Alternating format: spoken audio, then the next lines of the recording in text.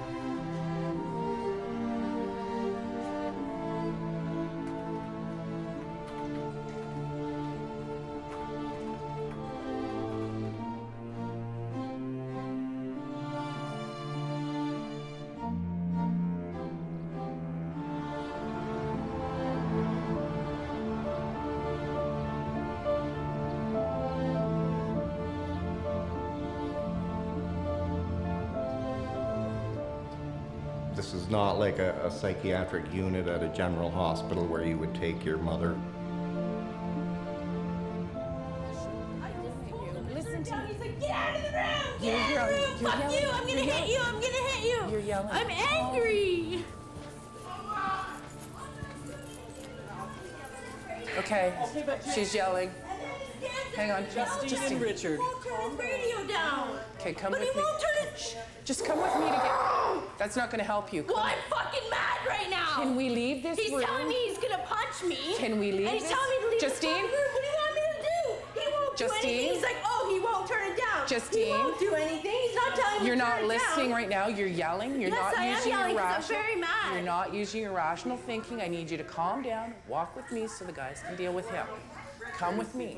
The Brockville Mental Health Centre is strictly a forensic psychiatry unit, which means every client here has some sort of criminal charge.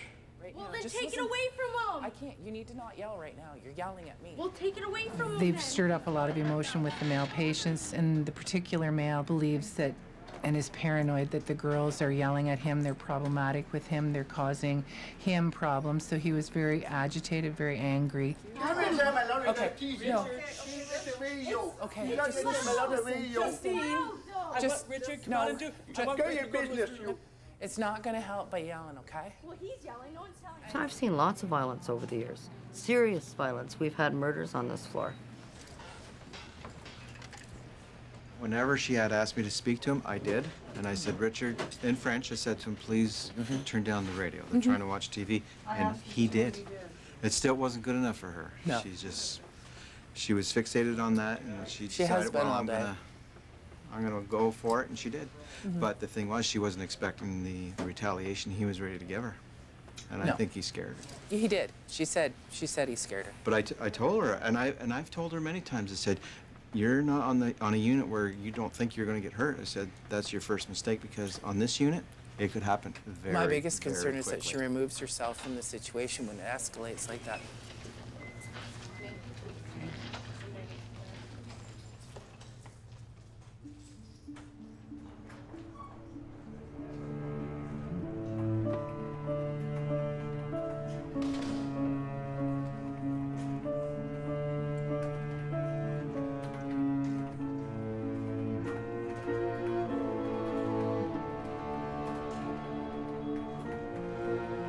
The majority of people who have a diagnosis of schizophrenia, they don't have violent tendencies. But all our patients at some point displayed violence. They're stable, they're fine, but the potential for violence is what got them here in the first place, not just because they were schizophrenic, because they were violent.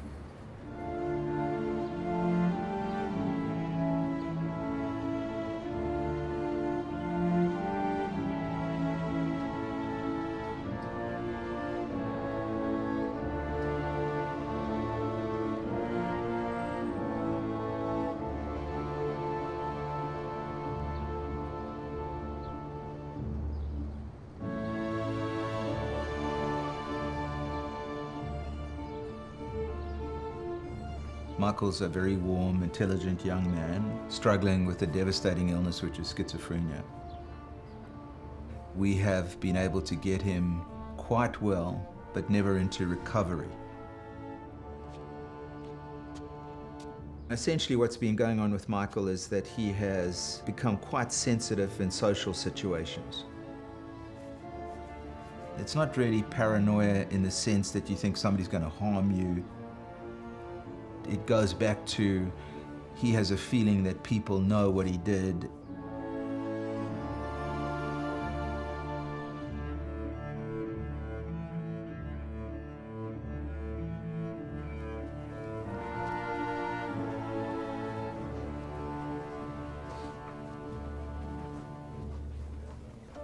As a new patient, generally speaking, they'll start you up on the 4th floor.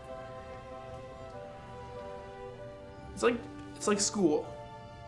B3 north, B4 south is grade 1, B3 north is B2, or is grade 2, down here south is 3, and what I'm on is 4, and you want to get out of here.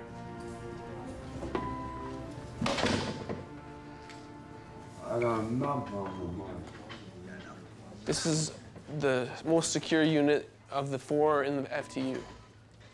They're pretty caged in for the time being. They could come in on a serious crime. The staff wants to know if anything else. They don't want anything else to happen. Anything else negative. They're strangers to each other too, so there's a threat that exists between co-patients, just as there's a threat between the staff and the patients at times. So it can be a hostile area. Have you got a blanket? You want a seclusion blanket? These are our most dangerous, most unpredictable fellows at this end. We're gonna get some more guys up before we open that door. I don't think he even knows where he is at all. I don't think he knows what's even going on. Most of them are new people that we don't know that well, and they haven't been stabilized on meds. Right, so he's very unpredictable. Very, very ill. Okay. He's just very sick. Could be very frightening if you weren't psychotic. And if you happen to come in and you're in for an assessment and you aren't floridly psychotic, I imagine it would be just a very frightening visit to the circus.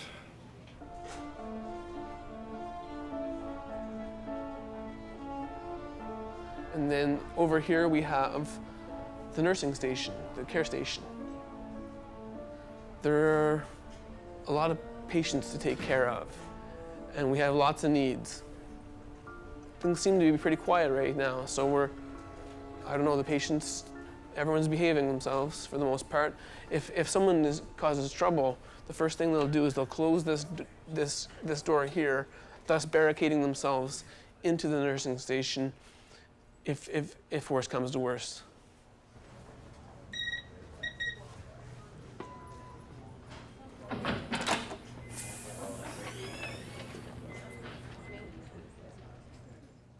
Tell me about this program group. What are you taking? The one I just finished was called Symptom Management. Do they talk to you about if your voices return, how to handle that? Oh yeah, for sure.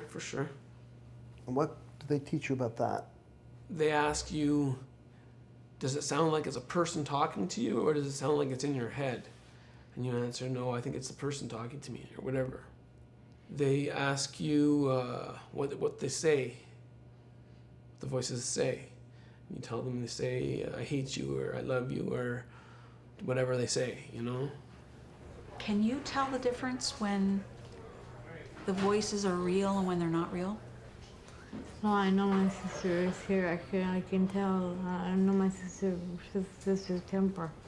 You know your sister's here? And it scares me because I know she thinks I'm a loser. Okay, but is your sister here? No. She's not? I don't know. I'm not sure. Okay. Do you see her anywhere around? No, but I hear her voice. Okay. I recognize it. So can you tell that those voices aren't real? No. You can't. That's when you need to come to staff. Okay. Okay? Okay. Because if your sister's not around, any voices that you hear are voices that you're hearing in your head. Okay. This is Germany. This isn't Germany. This is Brockville. Eh? Yes, it's Brockville, Ontario, Canada. The people keep telling me it's Germany, What and I people? never studied. And What people? my sister. But your sister's not here. It feels like she's here. I know my sister's temper. My sister. My sister would get really, really angry at me. Like, It's all part of the voices that tell you things? yeah. Now, those are not what they call command hallucination. Command hallucinations are something different. Yes. What are they? Command hallucinations, from what I gather, are things that say, jump off this bridge. It's right there, look, there's the railing. Jump off this bridge. There's a bridge there, and it's quite elevated over the highway, and on the highway there's huge vehicles passing, right? So you're walking across the bridge, and the voice will say, now's a good time, now's a good time. So that's what a command hallucination is, I think. Aside from harming yourself, as you understand it, do command hallucinations ever tell you to hurt somebody else? I'm certain they do.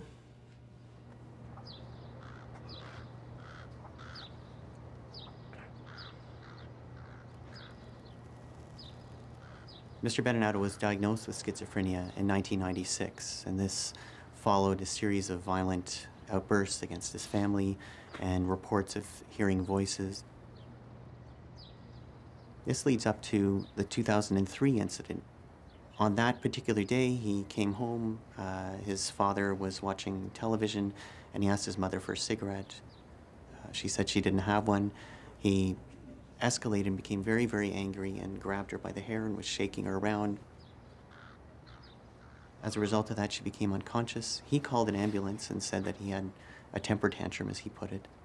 And she was brought to the hospital. She was in the intensive care unit because she was in a coma for weeks and suffered irreversible neurological damage, walks with a cane.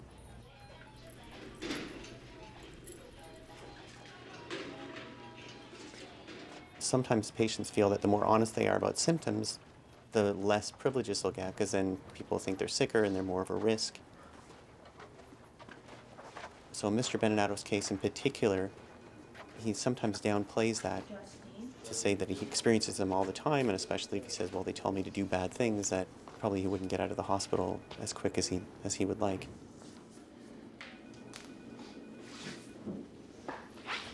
I don't hear a voice. I don't even know why I give me medication. But they tell me I got schizophrenia, I'm mentally ill, I'm sick. So I just listen to them, you know? And have you ever heard voices? No, not really, no. Mm-hmm. I don't really hear voices. Sometimes I think they're my thoughts and stuff. Sometimes I do hear voices, though, yeah. I don't really hear them too much. I think the voices are like voices saying, "Oh, who cares? Buy crack cocaine, buy marijuana, drink beer, liquor, whatever."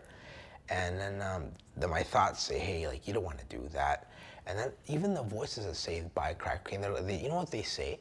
They say, "We're sorry, we bothered you when we bothered you in the past." And then they start to say things like, or the thoughts say things like, don't listen and don't go buying the drugs. And even the voices say we don't want to pressure you into doing that either. You know, sometimes I'm not saying right now, but in the past, the staff heard you yelling in your room and there's no one else there. Yeah. So how would you explain that? It's sort of like I hear voices bugging me or putting me down. So you yell back at them? Is that what you're doing? Well, it's like I'm not trying to put the voices down, you know? You know, instead of saying, hey, leave me alone, I tell them, why don't you, start to get with the program? You're falling behind, you know? Lunch is now on the ward for the south side. Lunch is now on the ward. You want this now or not? What?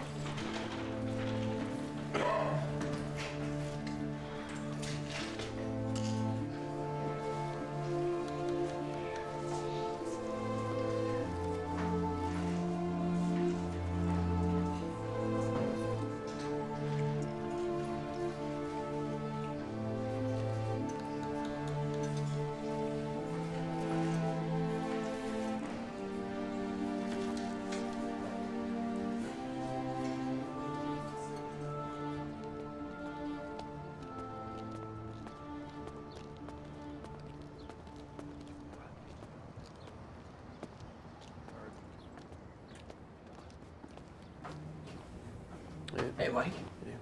Hey, Peter. How are you? Not too bad, you? Good to see you. Oh, good. You too, thanks. Okay. Johnny. Looks like you got some sun. More than me. Maybe. How you doing? The name of this person is Michael Roland Stewart. His date of birth is December 14th, 1978. His date of admission was March 22nd, 2005. His index offense is second-degree murder. Legal status is not criminally responsible, NCR.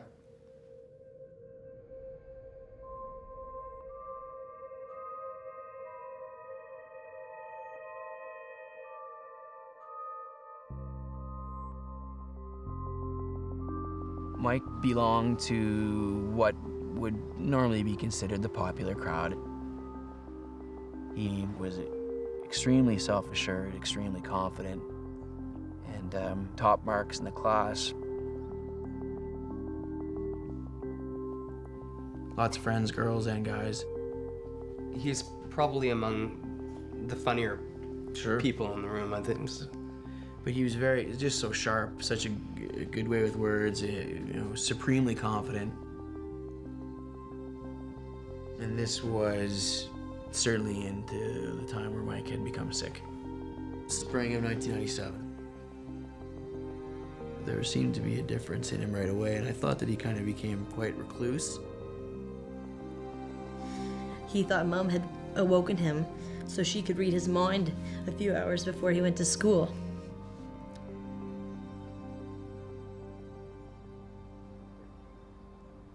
Do you see a big change in him today? Oh, he's not the same guy at all.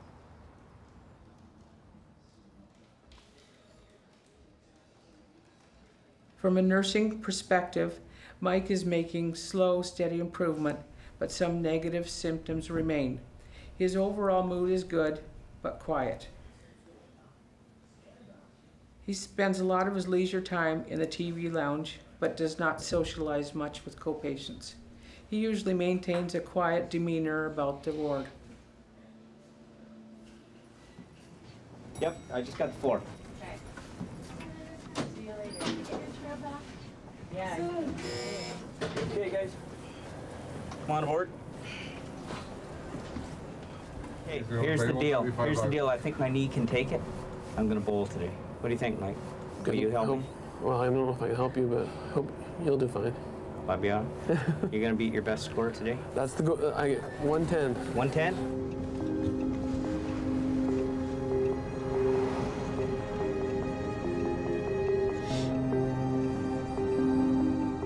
He's always struggled with the social aspect of the hospital, so he seems to do better with staff.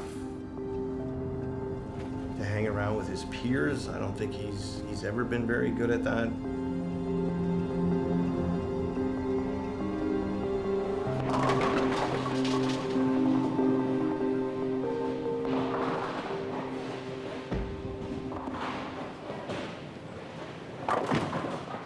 He has become quite sensitive in social situations.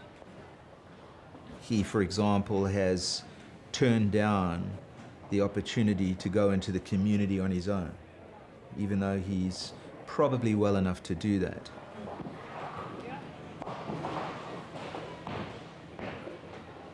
By being sensitive to people around him, that they may know what he did 10 years or so ago. So that type of hypersensitivity, hypervigilance is what's been bothering him.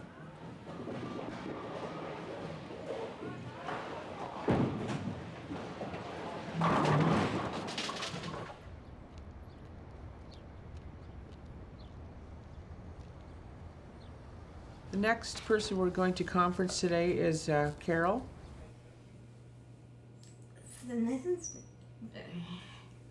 Upstream. Carol is a 39-year-old female. This is what I call my imaginary friend. Carol was found NCR on account of mental disorder on 2 charges of assaulting a police officer and 4 charges of assault on September 20th, 2010. Head up. Look. Carol has been estranged from her family. There are no next of kin noted in her clinical chart. She became a ward of the Children's Aid Society at the age of 11 years. When you work, you gotta get up early, get showered, have to look appropriate for your job, you know, dressed in your best. From what I understand from her past, she would become very upset. She'd run into traffic. She was admitted to the hospital. She was discharged back to her apartment. An ACT team worker came to visit. She didn't want the ACT team worker to leave. And she threatened to commit suicide, is my understanding. And as the ACT team worker was leaving, she jumped off a balcony. And that's how she got a lot of the orthopedic injuries that you see when she walks. The stickers are for good behavior, and it tells you that if you get 14 stickers in a row without missing one, you get to order out, or you can save your money for whatever you wish to buy. And if I miss one, it's stickable here, so I don't get one. But here, I had a perfect month, and over here, I had a perfect month. So that's about it out of all of them. This is April, that's May. So when you say bad behavior, what do you mean by that? Yelling at staff, or refusing to take my pills, or refusing to go to my room when I'm upset, or getting into a fight with people. Getting into an argument, I don't get a sticker. And are you a bad girl often? Yeah. That's hard for me to get a whole month of stickers.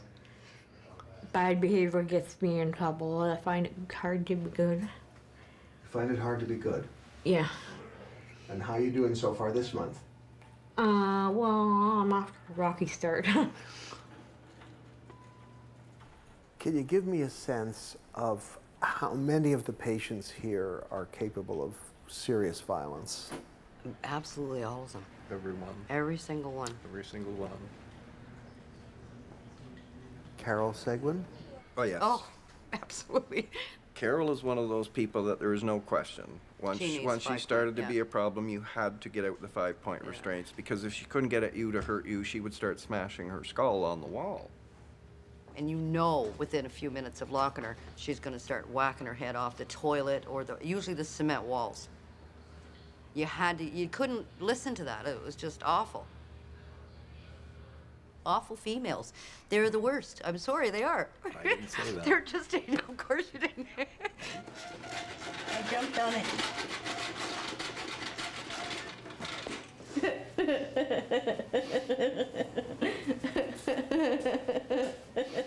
Women make the worst patients. Oh, absolutely. And it's just, absolutely. I agree completely. There is no explaining how or why. It's just that way.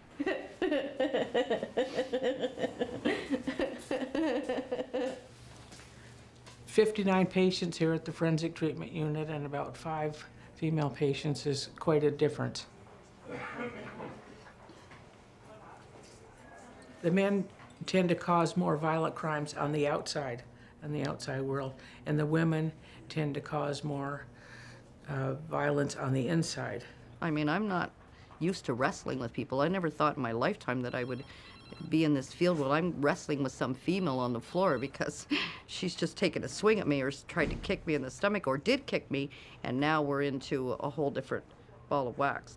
I've wrestled with probably more women here than I ever will with men. I do believe that some of it can be attributed to their illness. They're extremely vulnerable. I know, Angela, but I don't know if it's fixed, eh? You guys will know. Yeah. Historically, women coming in have some sort of mood disorder.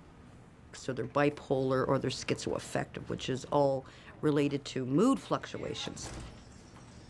So yeah, something that simple causes chaos on the unit.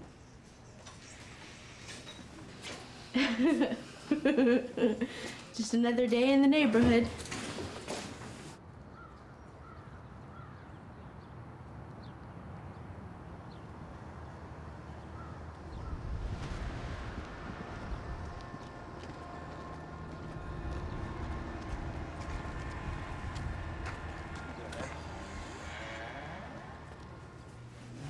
How you doing? Hi, Mike. Well, how are you? How you doing? Not bad. Michael, haircut? Rebecca, yeah. Looking good? How you doing? Doing okay. Yeah. Yeah. Want to tip in? Go for it. When's the last time you had muscles, Michael? The last time I had muscles? Jeez, I don't remember. Really? QRCMP pulled up and asked us, is one of you Rebecca Stewart? I thought that Michael had killed himself because, again, that was always the concern. And he just said to call your dad. Dad picked up and said hello. I said hello. I said, what's going on? He said something very bad has happened. And I said, Michael's killed himself.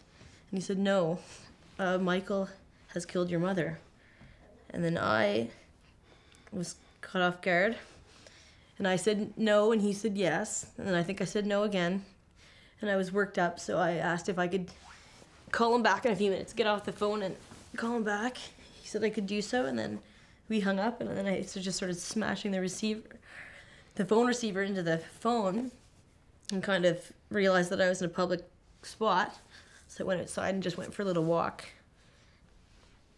And that was it.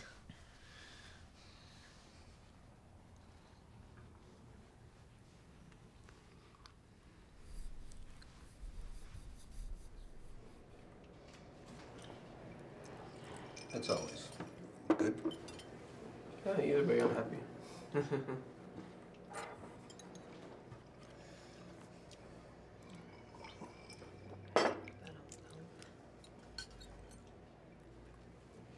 He apparently arrived at his parents' home in the early afternoon and waited in the house until his mother, the victim, arrived home between 3:30 and 3:45 p.m. He was reported to have confronted his mother, and then an altercation developed between the two.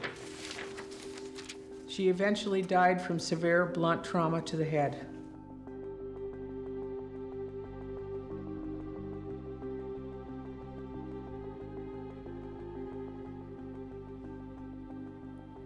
She was a nurse who loved her profession and a community member who loved her community and a mother who loved her family.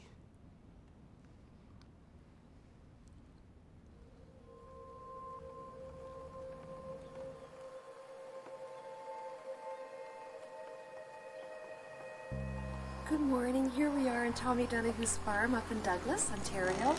As you can see, well, it's Friday morning, September the 7th, the year 2001, and the sun has just come up, and you can see the mist through the rail fencing, and of course the cattle.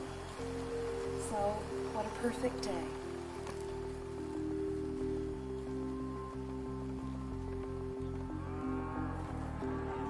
Thank you for doing it.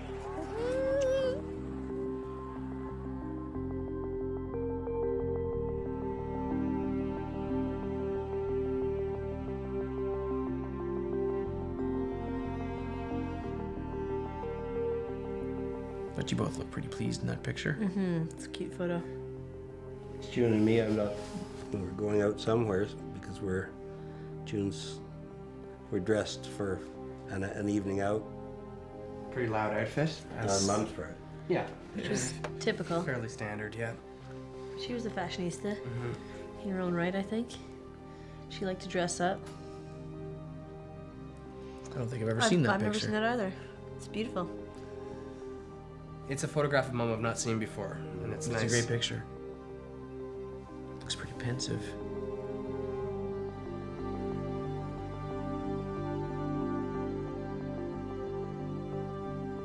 What had Mike's relationship with her been like before?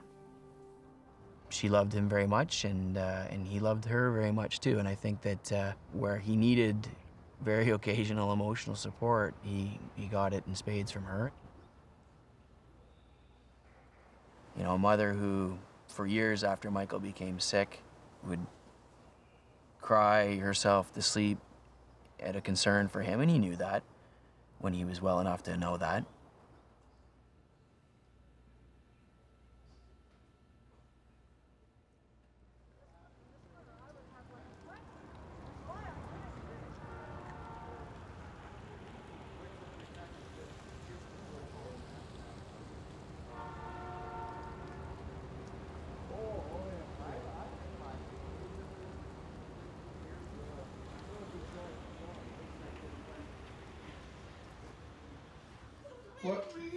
What kind of thoughts are you having right now? I want to kill myself. I want to hang myself. Okay. Carol, do you know us? Yeah, I know you. And we know you? Yeah, I know. And we know that you're a good person, right? Right. Okay. And we're here to take care of you. Right. And we're here to keep you safe. I know that, So but that's- I don't feel loved. Well, we're gonna keep you safe, okay? What we're gonna do Yeah. is what I want to do is I'd like to help you with those thoughts because you're having really bad thoughts right now. Yeah. And those thoughts right now are telling you that you're a bad person, that you've done things, okay? Right. Which you haven't, right? They're talking about me on the TV. But that's your delusional thinking, right? Right. Those are those thoughts that you have in your mind that you know aren't real, but that are so overwhelming to you that you can't deal with them, that they're very, very frustrating and anxiety provoking for you, right? Right, I feel people talking about my back and all that. Yeah. And it's that over. They hate me. Yeah. But people don't hate you here. You know, we've treated you well and that you've done well and that I'm trying my best, but it's been like a month since you know what, Carol, you're just having a bad day, right? Everybody's allowed to have a bad day. It's okay. Oh, no, it's okay.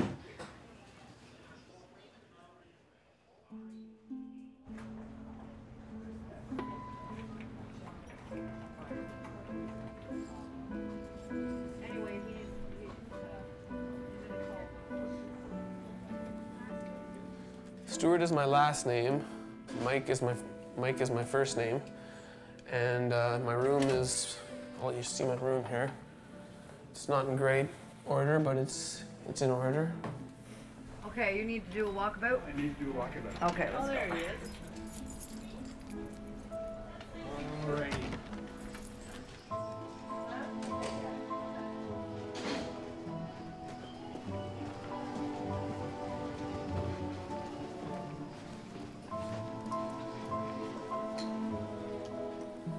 I have this thing here, is my privacy curtain. It's mainly be used at nighttime because they can walk by. Oh, he's in his bed, that's great, you know? But at any time, any passing person can take a peek in, so you just have to understand that the privacy it's pretty good, but just be decent.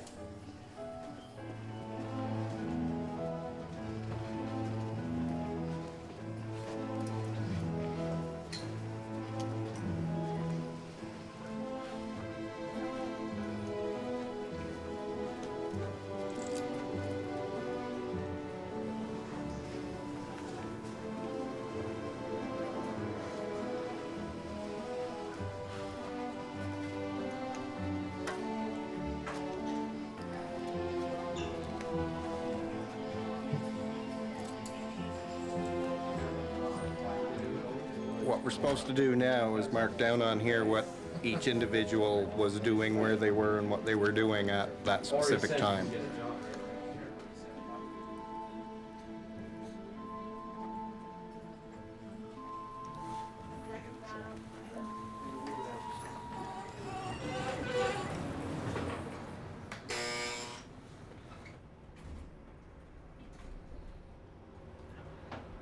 My impression is that the family's still somewhat fearful about him because of the past. And he has a history of violence against his parents, so it's not just the parents, there are siblings too. And I really don't think they'd want him at any point living back in their house. A lot of people want to be with their family, and you don't want to hear that they don't want you back or they're fearful of you.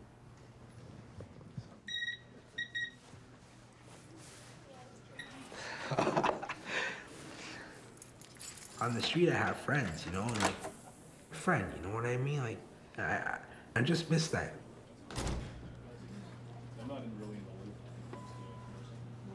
Nobody, like, nobody talks to me. The staff doesn't talk to me. The patients don't talk to me. Nobody talks to me, you know? I don't know, why are these people talking to me?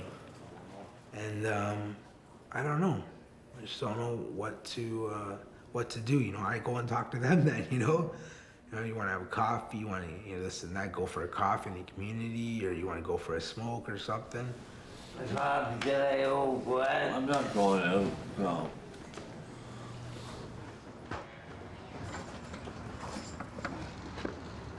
Before, like, I'd have this friend here, and we would always talk and go for a smoke, and I lend him money, and we walk around, and we'll go to the benches and smoke. And lately, he hasn't been coming out and talking to me. Greg, where you going, Greg?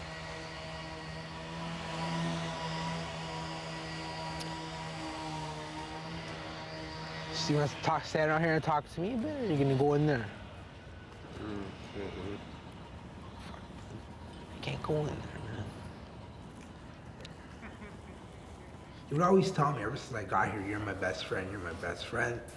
And now I don't know what to do, you know? Like, I'm worried. Like, he never just comes and sits down, has a smoke, and talks to me no more. But other people I talk to, then I talk to them for a little bit, then all of a sudden they start staying alone, right? I want to get a necklace too. I don't got a necklace. Watch. I got a watch. What am I supposed to do? I don't know. Later, Ben.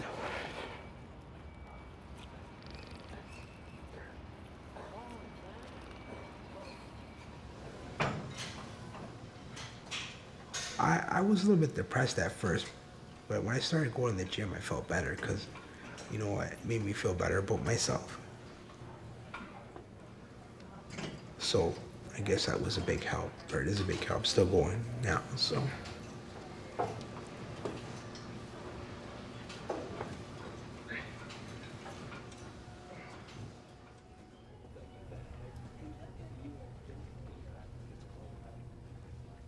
Oh, give me a home with a deer and the antelope roam, where seldom is heard a discouraging word, and skies not cloudy all day. Oh, give me a home with a deer and the antelope play, where seldom is heard a discouraging word, and the sky's not cloudy all day.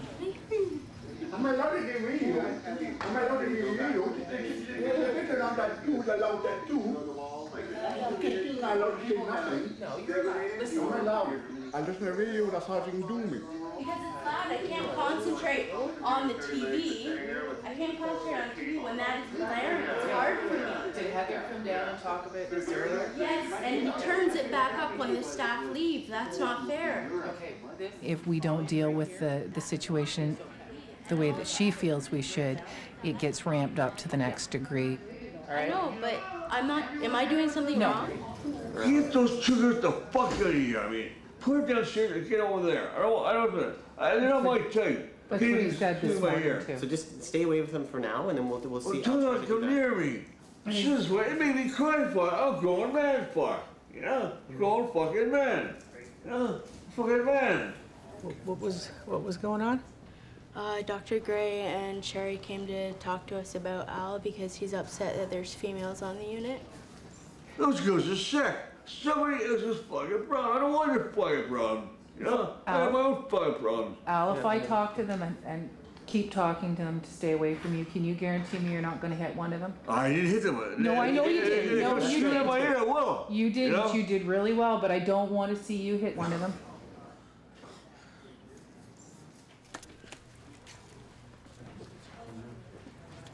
She's very attention-seeking, very, if she doesn't get the attention she wants, she can be very self-abusive. The room number. Hey, Nancy. Yeah? These have been in for a week. Do you think you can take them out? Which one's that one? These ones. They've been in for 8 days. They're only supposed to be in for a week. Sometimes I do things to get an adrenaline rush. Like cut myself. Well, frankly, we're quite concerned about her and her recent self-harm attempts. She would come to us and say she really doesn't feel well. We'll ask her, in what way you don't feel well? She feels like cutting herself. She's told us she craves this. It's like an addiction, and she just has to satisfy this. And she'll keep wanting to do it until she actually does it. And then we've had 4 different cutting episodes, quite deep gashes on her arm. Boy, you sure hurt yourself, eh? I didn't do it as deep this time. Mm-hmm. That one was a bad one. Wow. Lots of stitches there. So deep, in fact, that like it's way below the skin layer and below the fat layer and down to the muscle layer. And is that serious? Is that a serious attempt, or I mean, some people I know. Just hurt myself. Mm-hmm. Mm-hmm. And why do you think you do that? Feels good sometimes. I have borderline personality disorder and hypochondriac. I don't know what the proper term is for it, but... What is borderline personality disorder exactly? It's behavioral difficulties. They take a lot of risks and stuff like that. And now, some people say that every branch of medicine has its fatal disease. And for psychiatry, some people figure that borderline personality is the fatal disease. What does that mean? Untreatable. I lit fire downstairs because I was mad at a staff, so that was pretty impulsive. I lit fire to my pillow. Please come to the med room for your meds at the medicine room. Step right up, sir.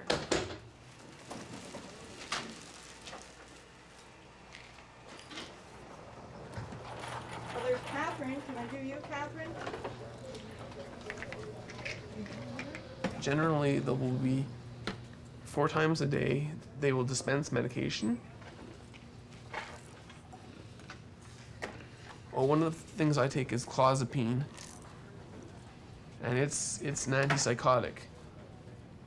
If I stop taking it, there's a very good chance that some of the big problems that I used to have coping with my illness could very well return. You just woke up. And they tell me that each relapse you suffer does additional damage to your, I guess, your brain. The thing about medications are we have a legal right to refuse. Like if you decide that the medication isn't working for you, or that that it's harming you, perhaps you are legally entitled to do that. Also, there are people that will take the pills and just keep them under their tongue. They swallow the water and then they'll turn and they'll spit the pills away. If patients are refusing medication and they start to decline in their functioning and in their wellness, then some of the older methods of coping with mental patients comes into play.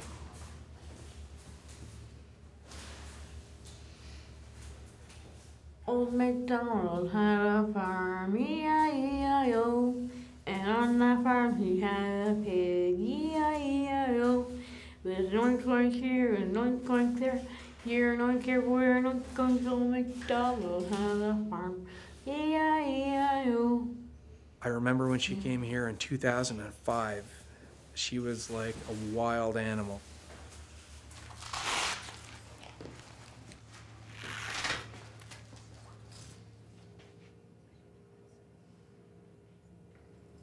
And she was in 5-point restraints because she was so wild and out of control.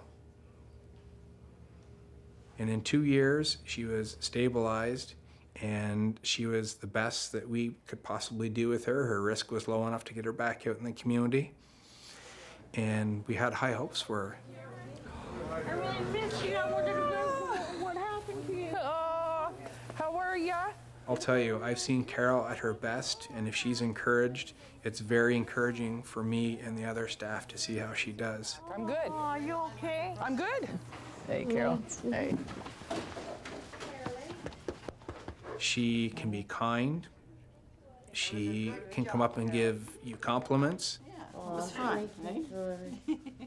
But on the flip side of that, 10 minutes later, she'll come up and call you a cocksucker and say she hopes that your kids die and she hopes that, you know, you crash her car on the way home.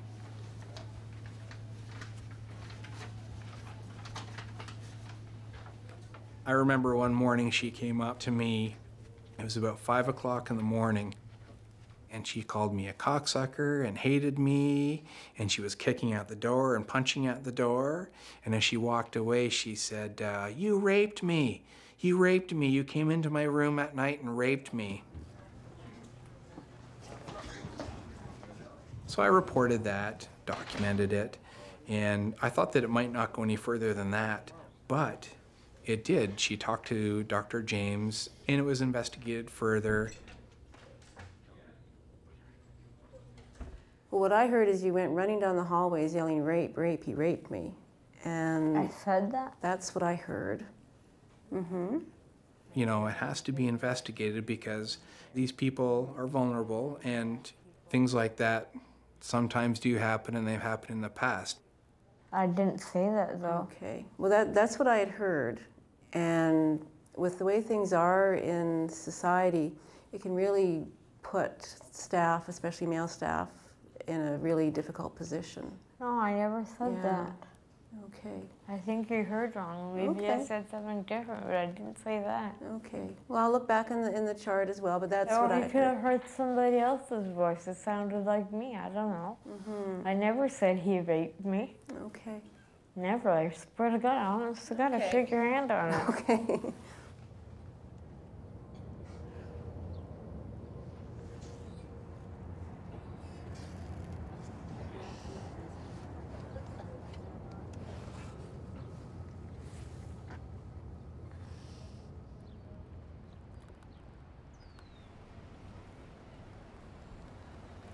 Do you ever come down here aside from visits, Mike? Not really.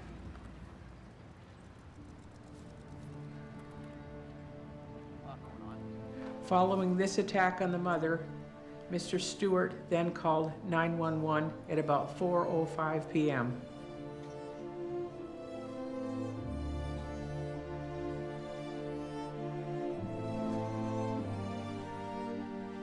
He was found in the house when the police arrived. He was then arrested, escorted out of the house, and transported to the Renfrew OPP office. He remains reluctant to discuss this in detail, as he reports that he finds the whole incident difficult to discuss at this time. Do you ever talk with family about what happened? We talk about other things. Yeah, it's the hypersensitivity to social situations. So he stays with staff, he's worried about going into the community because he thinks people know who he is and what happened. How do we get him past that? How do we Yeah. get him? Who do we have in our team that can get him? I don't think he wants to talk about it. I mean, you got to be. I don't want to stir up something that's, you know, that's not going to. You know, I mean, I think for the moment it's. I think just let's leave it and see where he goes with it. We're going. Okay. Okay, I'm ready to make a confession. And that confession is that I kind of lied when I said that Margaret, that I didn't say that Margaret raped me, because I did say that Margaret raped me, but I didn't remember had said that. Did Mr. Earl ever touch you inappropriately or rape you? No. It was all in my mind. It was voices. Mm-hmm.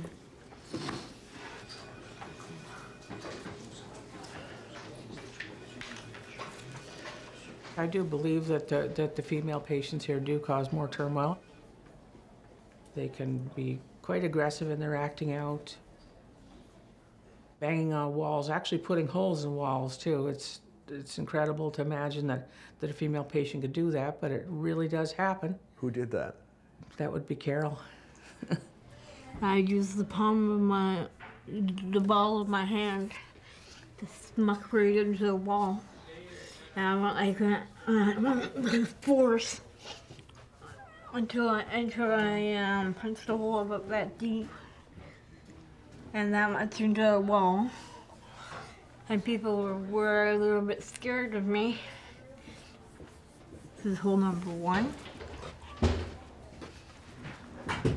Hole number 2. And hole number 3. And hole number 4. And did you injure yourself? No.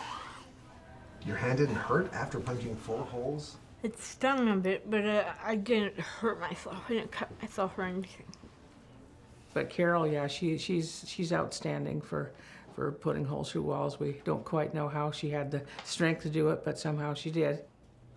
Have you ever seriously injured anybody? Not seriously, no. What's the worst that you've done in your face?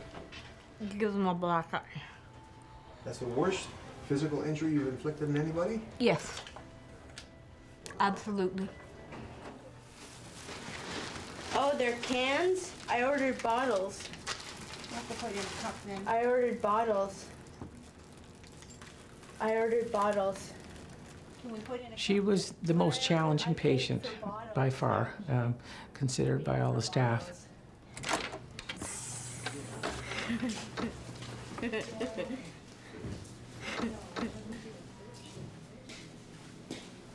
Me and Ashley Smith like to tie strings around our neck,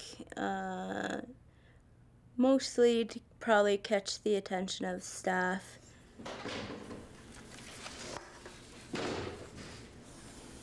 We were also really concerned about a recent incident where she'd torn up a face cloth and tied it together to make herself a ligature. Tied it tightly around her neck and tried to strangle herself. She was, when staff found her on the floor in the shower room, she was blue and not responding to us, to our verbal commands. So we called the code blue, as we call it here in the hospital, and staff ran and we brought a noose cutter to that area and they used it to cut the ligature off her neck. After that was removed, the color started to return to her face and she started to respond. So we just thought it was a close call. And we're always watching for the next time. It was mostly because when you tie a string around your neck, you get really dizzy and the feeling of being passed out feels good. It's like almost like a high. And that's what I was looking for, is that that feeling that you get when you almost die. I like that feeling. We did save her life. We did save her life. Yeah. And we know that it's all a matter of time with these strangulation attempts and so on. Sometimes it's just in a matter of time if we save them or not.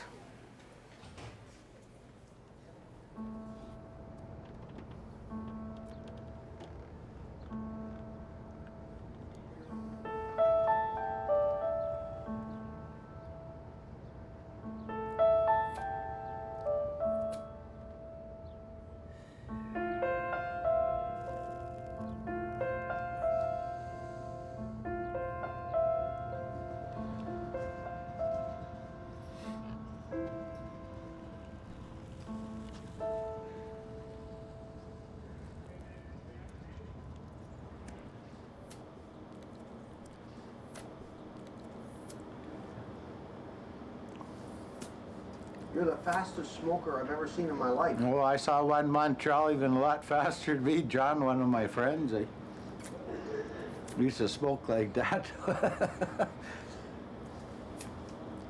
least you don't waste a cigarette that way.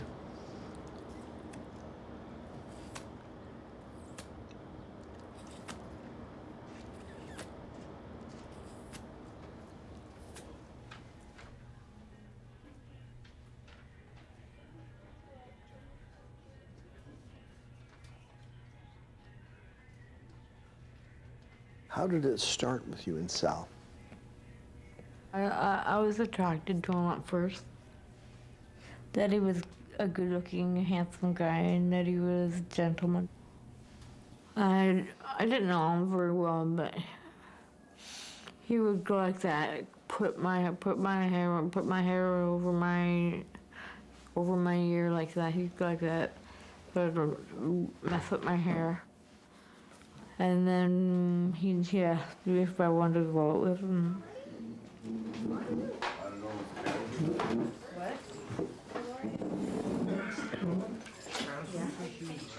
What about girls? You had a relationship with a young lady here? I have to have a relationship with her. Mm-hmm. That's Carol. Carol. It's an open secret that there is sexual activity between some of the patients. The patients are not allowed in each other's rooms. No. Where does this activity happen? We both have the same reaction. Everywhere Everywhere else. and anywhere, and unbeknownst to us, we try not to catch them. But no, we can't allow it on the ward. When's your birthday? November. November? Yeah. Shaved your head. Yeah, you like it? Yeah, it looks good. Now, we don't encourage it, but we realize it's going to happen. I mean, once people have access to the community and have freedom, or even freedom to go on the grounds indirectly supervised, you know, there's lots of opportunities for some kind of sexual engagement. Well, are they behind a hedge or something?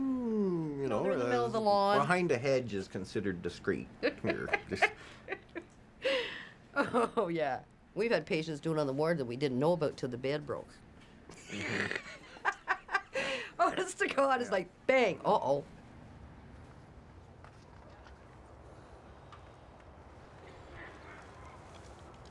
Sun's shining today, my baby's looking at me, and I'm looking at him right now, making him smile, making him laugh and giggle, just like a jigsaw puzzle. This song I made up, so don't get me wrong, I know my own song, if you know what I mean. You're the one for me. Oh yeah, for sure. He knows who I'm talking about.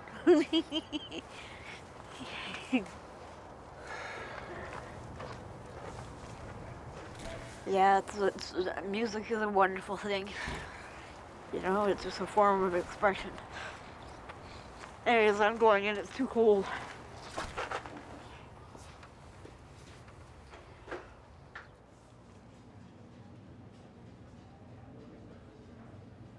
It's not unusual in schizophrenia for people to have ambivalence. So what happens, people have a certain level of comfort, they're willing to do something, and then they become ambivalent and they withdraw again. We were talking, Mike, about, you know, not right now, but looking down the road, maybe in a few months or that, possible community placement options. Now, we're lucky with your disposition that we have all options open. You know, anywhere from group home to independent living to co-op. Is that something you'd be ready for in the next couple of months, do you think? Well, I don't. I just like to. Well, it's hard to say. How about, you know what, in a couple weeks, we go out and look at the co-ops. Couple weeks? Yeah. Just to look, not to move in, nothing like that. Or if you want, we could do it next month. I'll get a car. I don't know why we're going so quick.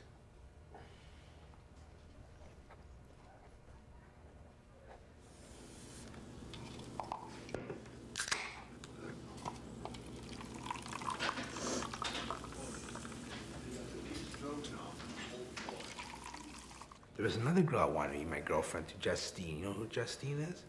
She wanted to be my girlfriend too. You dated Sal for a while? Me? We didn't really date. We just it was just kind of a fling. Did Carol find out about it? I don't think so, no.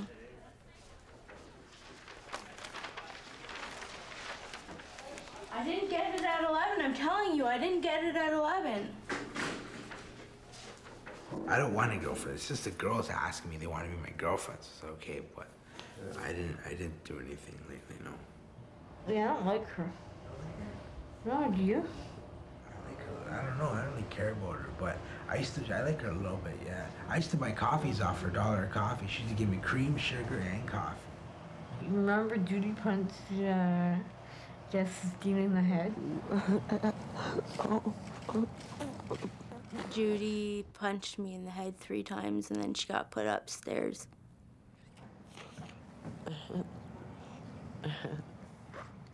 I did call the police on her when she punched me.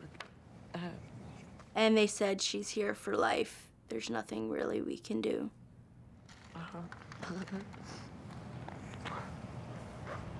It's like her, you know? She's a rat food. Right. You're a good guy, you know, and I like you. And you're one of the best boyfriends I've ever had. That's cool. Thanks. Wanna go for a smoke? Nice.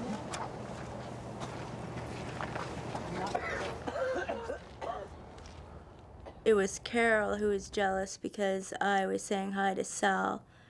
And she's like, you know that's my boyfriend, right? And you need to keep your hands and your mouth and your face away from him, or I'll punch you. Oh, okay. Didn't know you owned him. Thank you. Thank you. Oh, it's still on my ass.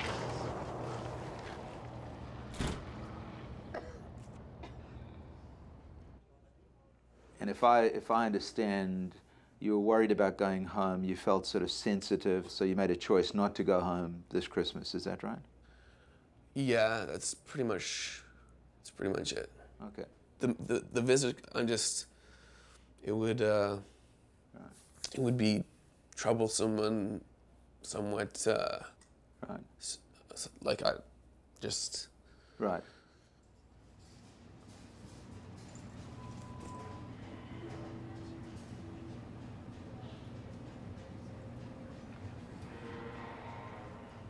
I think he suffers every day from the loss of his life, the life that he could have had. And he doesn't speak of it much, but he has spoken of it from time to time. So I've made strides, but I want to make it so I can like hold down hold down some kind of a job, and then see if I can try to salvage something here of my life, because I'm a little old for college or university. How old are you? I'm 33 years old. So that leaves me with another option, right? I can get work. Now, I think for someone with my limited qualifications, it might have to be in something like retail to start.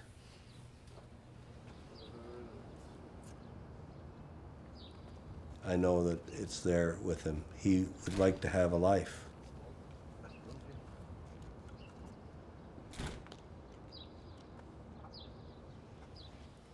Carol, you've been here quite a while. Yeah. And you get along well with the females that are on the unit, all the women?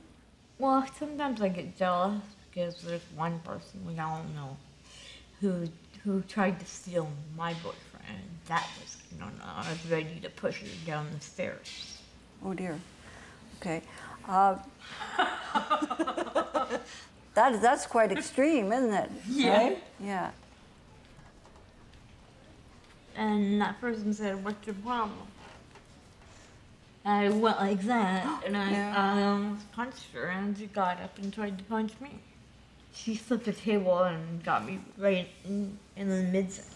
Oh, okay. And You did that's get why into- that table is kind of wobbly, that's what I mean. Yeah.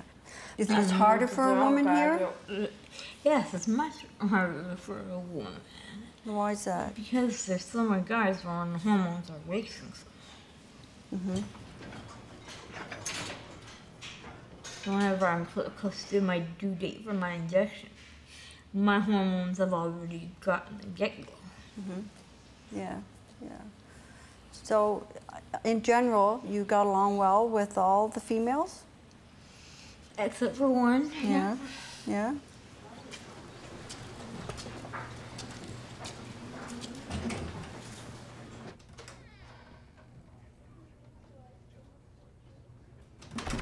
One day he just said, "I'm ready, and I want to go into the community," and that then gave us the reason to go ahead.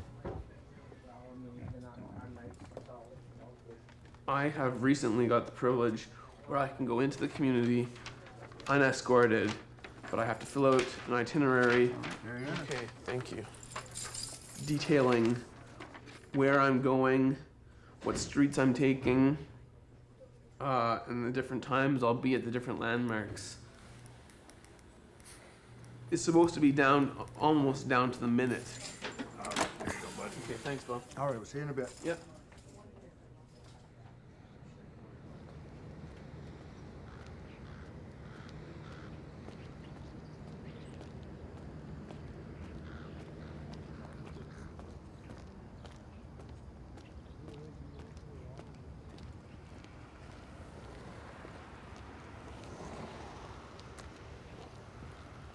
Doesn't have to have any supervision, doesn't have to report to anyone, doesn't have to maintain his medication, doesn't have to, free as you or I.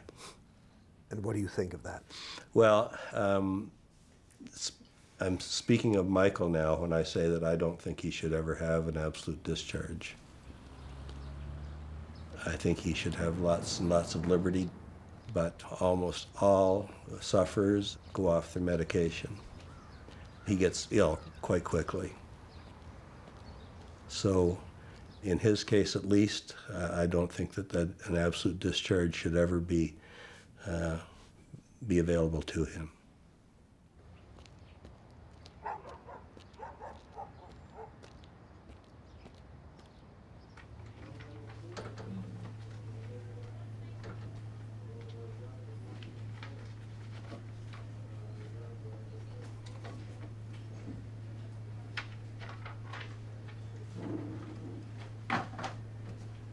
The female patients here, all of them just want to be an ordinary woman.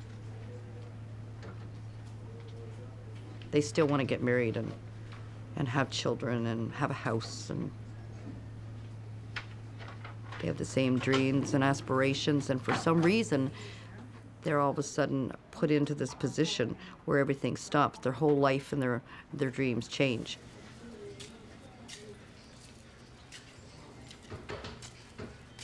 Well, I have 2 girls. One's 9 and one's 7, Jasmine and Angelique. I had them when I was younger, and I was in an abusive relationship, so they took my kids from me. And you had a 3rd child? Yes, but he died of Zellweger's, but that's a different father. I had a cross that had Alex's ashes in it, and it was a necklace, and it was always kept close to my heart so that he would always be with me. I would show it to you, but I got into a fight the other day, and she just ripped it off my neck and said, "There, bitch, now you can suffer."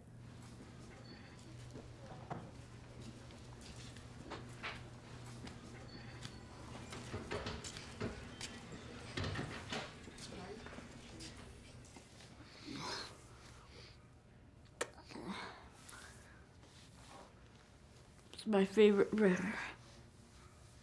His name is Sam. Samuel. I named him that. So I always wanted a boy, and my boy died at birth. So I thought if they gave me another teddy bear, and maybe it would take the pain away. So he's been, even though he's not real, he still helped me. I still snuggle him and hold him and hug him and kiss him. Like he was an actual boy. It's like the Pinocchio story, the boy becomes real. The wooden doll becomes a real little boy because he learns to stop lying. And the boy that had Pinocchio was like a doll friend. Always believed that he was real, and he did become real in the end. But I know he'll never become real. But he's still my baby.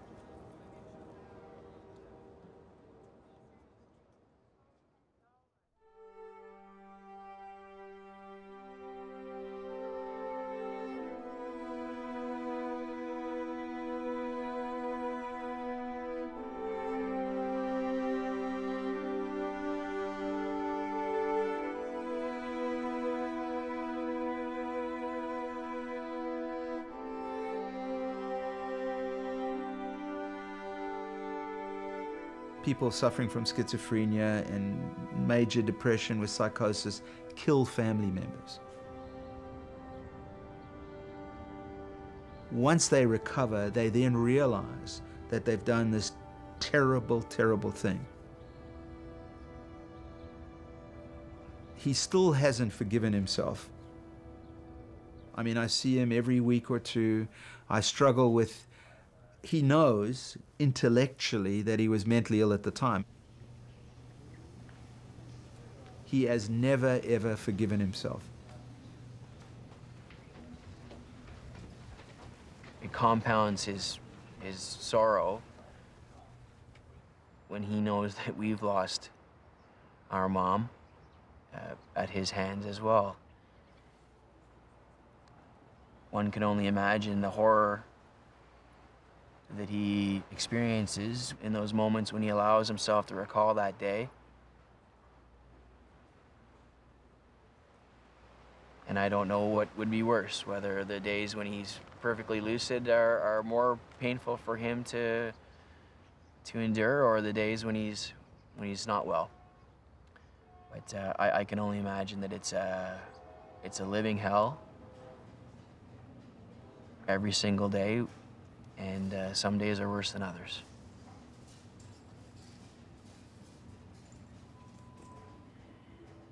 let me just ask you before we continue, are you okay? I think I'm fine, yeah. Okay, well, you'll say so. If you need to stop, if you want to stop it, it's okay. It's cool, man. Okay. Okay? Okay. Okay, this is amazing. I didn't expect you to go this far. So if it's troubling to you, if it's upsetting to you, you can say that's enough for today type of thing. Okay? We can proceed. Okay, all right. Thank you.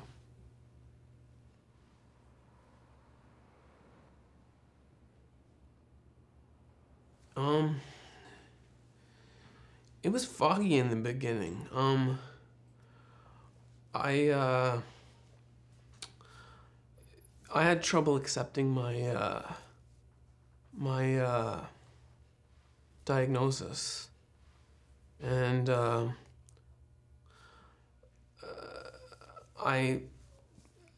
was a time when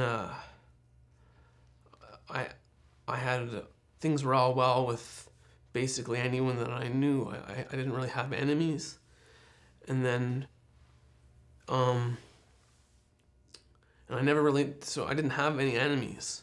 So why would I do something like this to someone that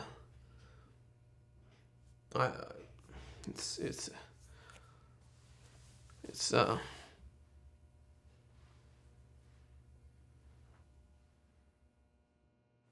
like right after, like we're talking days, I was calling them and asking for forgiveness, days. Like it'd be weird because like I would, if I was feeling particularly bad, I would call my dad or my sister or something like that, and I would just say, oh, I'm feeling horrible. There'd be no line, like sense to the conversation. It'd be just me saying, I'm sorry, you know. Forgiveness and trust are such slow things to earn that it's like I wanted to make sure, like I just wanted to call them and make sure that they would well, I was fearful that I would be abandoned, you know, so. You all love and support Michael? Unreservedly. Definitely. Mm-hmm. But and now it's turned to the fact that I've come to realize that my immediate family are my they're for some unknown reason they've stuck by me, so. The question of how we could forgive someone like Michael is a classic example of blaming the victim. Seems like such an obvious analogy, but you don't forgive someone for contracting their cancer.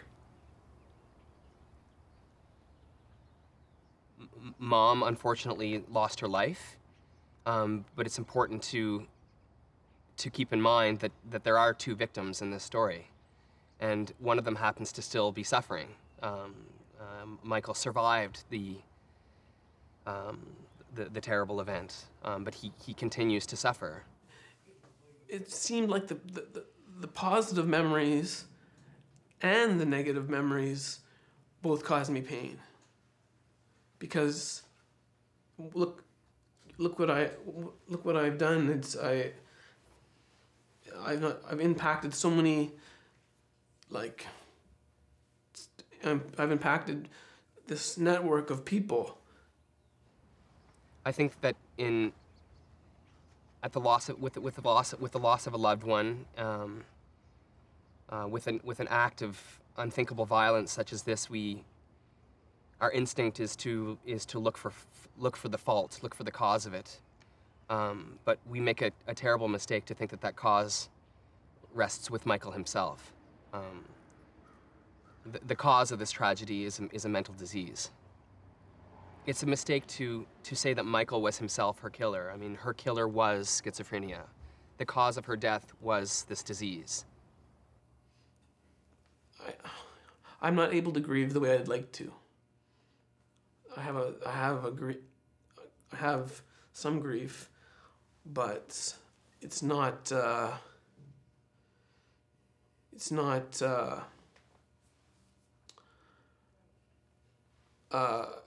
feel-good grief, which I imagine, because from what I know, some people grieve loved ones with fond memories, whereas I'm not.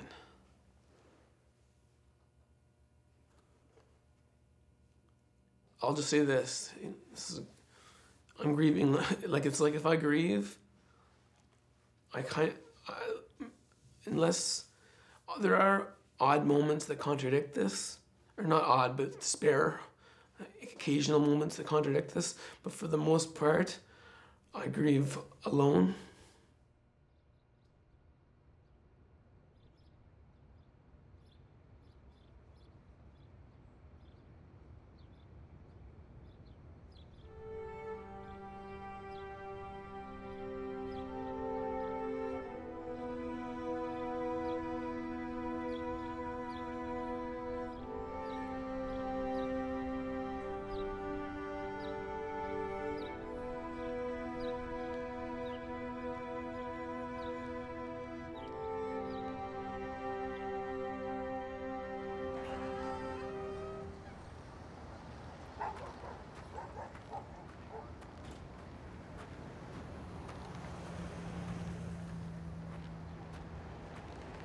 I'm not in Brockville Mental Health Centre anymore, and being out of a hospital and being out of an institution when you've been institutionalized is actually pretty difficult because you're always used to having somebody around.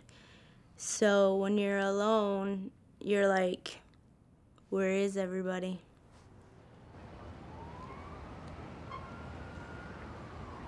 Well, there's lots of upsides. There's friends, family, being free. You know, I can have a drink if I want. I can smoke a joint. I can do what I want.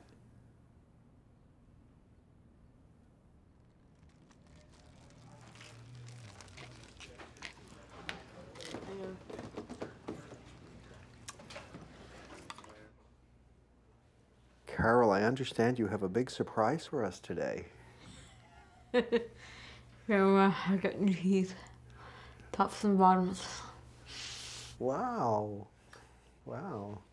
That looks really great. Thank you. Congratulations. I feel like $1 million. Okay. Can you take them with us?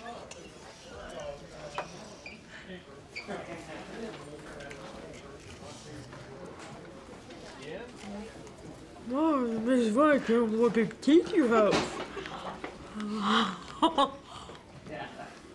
Okay? Yeah. Very good. Have people noticed? Oh yeah, everyone's noticed. What are they saying to you? They're saying I look great. Tiny little cell piece of that blush. pill. Your cell You blush take is that out of on my camera. hand. Hey. Your blush up here, I'm cute. Oh. Don't share that in What's the here. name of the white pill, Jill? When you're soft. Jill, What's your... what's the white pill? Is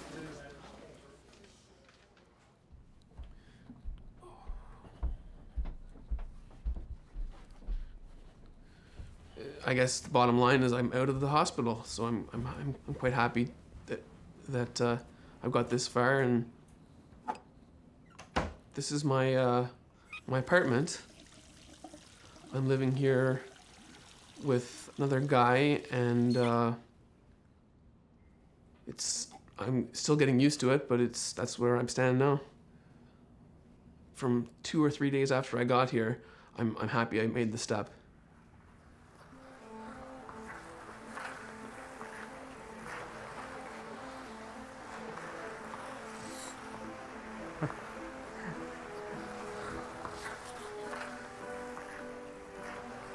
So you've made strides then, initial strides to, you know, to get out here in the community and make a life here in Brockville. For sure, it's like I try to keep busy. Well, what's your diagnosis of schizophrenia? Or just plain nuts? No. And now that I'm here, it's like at some point I'm starting to get optimistic about maybe at one point making further steps. But the idea is to kind of take it somewhat slowly. What medication do you take? Yeah, I take twice a day. I take medication, right? Yeah, and you find it helps? Oh yeah. Yeah. Yeah, definitely. Otherwise, you'd be pretty goofy, I suppose. Right. Yeah, that's cool.